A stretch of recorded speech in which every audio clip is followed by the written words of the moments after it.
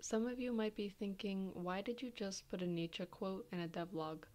But yeah, to me, this quote really embodies the frustration I'm feeling right now. You know, it's like this code is like my house, and there's something I really wish I knew before I started, so I'm gonna get to that. When I started this journey, I never knew how far I was going to take it, like how much of the level I was going to implement, or if I was even going to implement multiple levels. Basically, I'm at the point where there's so much to change, and if I change one thing, it has a domino effect and it breaks a bunch of things. So then I got to the next question, like, do I really want to invest so much time into this code base? And actually, I don't, you know. I've been wanting to start a new game, you know, not something huge, but just for learning. I think it's better when you're starting off to do smaller projects instead of huge ones, especially when you're bad at coding and it's hard to maintain bad code. So that's where I'm at. So these are the 4 things I wish I knew before I started programming Mario.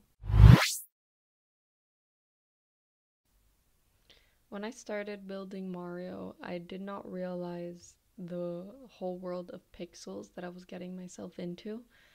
I didn't even know that like it was its own genre of games. So I was very ignorant when I first started.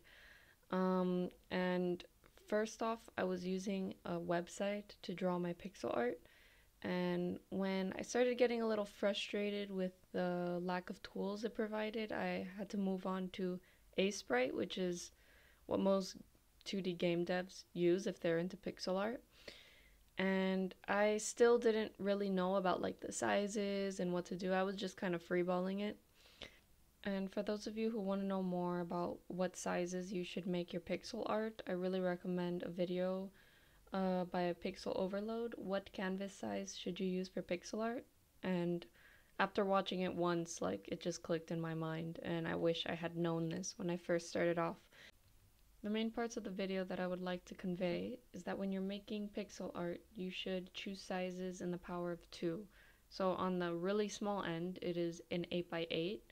Then it goes up to 16 by 16, 32 by 32, and then 64 by 64. So to me, I think the sweet spot is like 32 by 32, but it really depends on the level of detail you want to get into your game. But yeah, these are very important decisions that you should think about intensely before you start making a game, and I did not think about these at all. So yeah. So look, I'm in Sprite now, and this is a 32 by 32, so these squares here are 16 by 16, and it looks fine. But if I do something that is not within these power of 2, like for instance 52 by 52 isn't, then look, you see it becomes weird, the squares are cut off, and it's just not ideal, and it's not recommended when you're making the 2D games.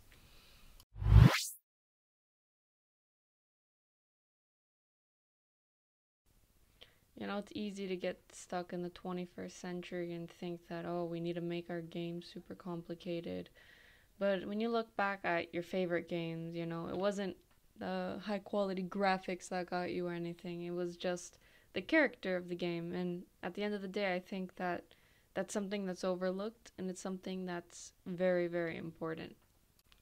Also, I remember gradually adding more and more detail to Mario and the world around him. Like, for instance, the question mark. Like, I just made them flash.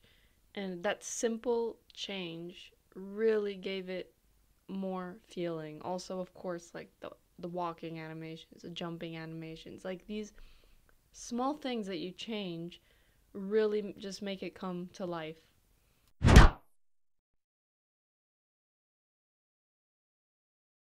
When I first started programming Mario, I was holding on for dear life. I didn't think that it was in my reach to polish the character mechanics. But as the weeks started sliding by, I was getting more and more frustrated with Mario. I wanted him to feel like the real game. but there was just so much code to fish through, and there were so many changes that had to be made that it was just like too far down the line. When someone plays your video game, the user is directly connected to the main character, and it stays like that for the rest of the game. I mean, unless there's the ability to change characters. So the point is that you really need to make that character feel good. It needs to be smooth. It needs to be feel right, and that's why you need to put a tremendous amount of effort right at the beginning, because that affects all the rest of the mechanics in the game. So I was really fascinated when I learned about the different game art styles and how that really affects their mechanics. So there's three different types of games: side-scrolling, top-down, and isomorphic. So the difference in them are basically how many faces that they show. So in side-scrolling game, you only see one face of the cube. Let's say if your game is composed of squares.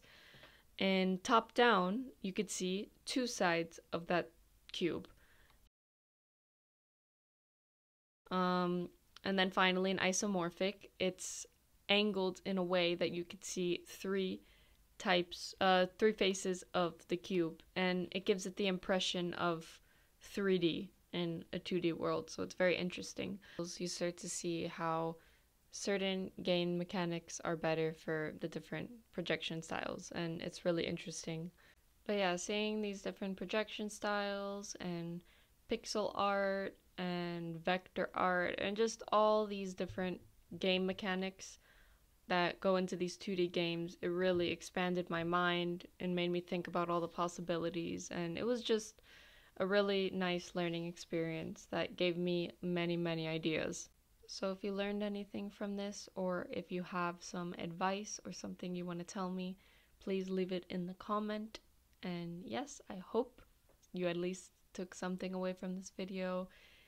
But yeah, we'll see what is the next thing. Honestly, I have my eye on these top-down games, so maybe that's what will happen next. Alright, have a good day. Catch you later. Goodbye.